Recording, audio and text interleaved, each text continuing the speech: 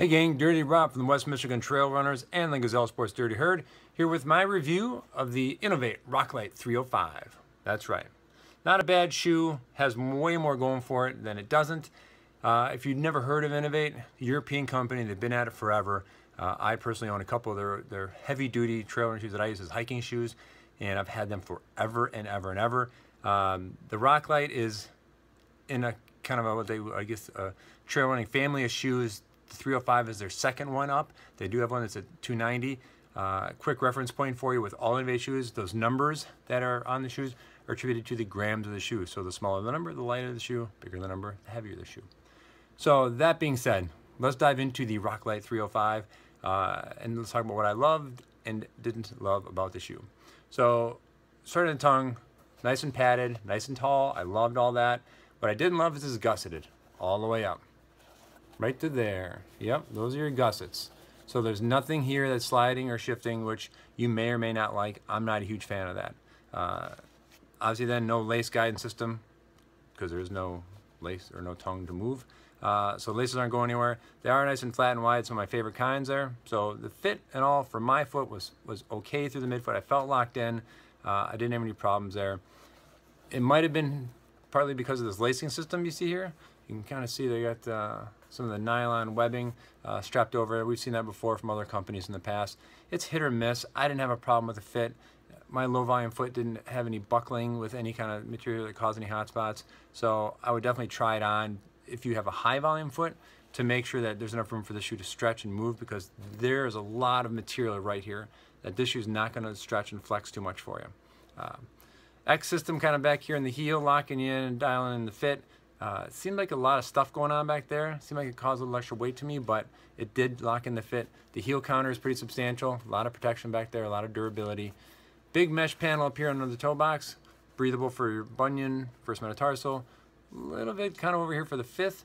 Not too much though. Flexible toe rand, a little rubber call out on the end. All in all with the upper, I really felt like it was a lot of overlays. Like this part here, like I said, was really overdone, I guess would be the phrase I'd use. I felt like they could have shaved a little weight there. It seemed a little stiff to me. Midsole, power flow all the way through. Honestly, I was really surprised by the ride of the shoe. It felt nice. Other Inov-8 shoes to me have always been a little stiffer, and I've always seen them as a little more durable, a little more rugged shoe. This shoe had a little cushion to it, which I really liked. It felt great. And it was needed because there is really no flexibility to this shoe. This is a stiff shoe right there. So having that extra cushion in there really helped. 6mm lugs on the bottom. Their meta shank is still in there, so that's their second generation Roclite. So a lot of protection. Like I said, this shoe is going to be bomb-proof and it's going to protect you from everything.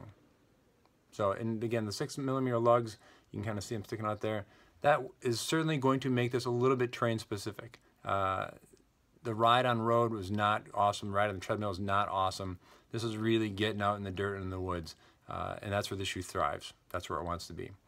Weight-wise, 13.4 ounces in my size 14. So it certainly falls kind of above that kind of 12.5, which is I use as my line in the sand. Anything over that is certainly going to be challenged to earn a spot in the trunk of my car. 8mm drop, roughly 21 here, 29 there, 21, 29. I think they use it like 20.5 here and 28.5 there, something like that. But we'll call it 21, 29 for an 8mm drop. So all in there, didn't feel like an 8mm drop for those of you who can feel drops. I know when I'm in a full 12mm drop shoe, I'll sometimes catch my heels a little bit when I run, since I've spent so much time in 4 and 0 drop shoes. But I didn't have a problem with this. It felt like a lower drop shoe. Not a lot of ground feel though because of those lugs and that Roclite, but all in all, not bad. So end of the day though, not my favorite shoe from them. Sadly, it did not earn a spot in the trunk of my car. Will not be seeing any significant mileage for a couple reasons. One, the weight. You know, when it comes to weight of a shoe, I've tried on 14-ounce shoes that felt lighter than this shoe. If a shoe's well balanced, you're not going to notice the weight. And this shoe didn't really feel super well balanced. I felt like I could feel the sole of the shoe a little more than maybe I should have. And then the upper was a little on the stiff side.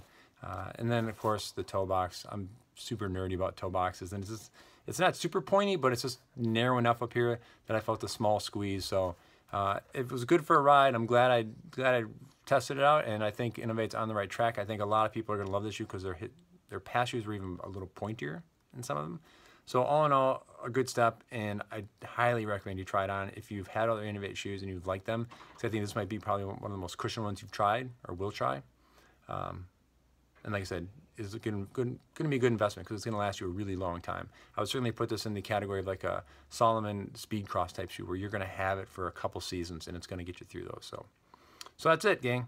The Roclite 305 on shelves now. Check it out. Try it on. Please do. I think it's certainly worth it just for the investment sake and the fact that you're going to use this for a lot of things. Hiking, trail work, trail running, and all of the above. So that's it. Once again, I appreciate your time. Comments in the section below. I'll see you on the trails. Peace out.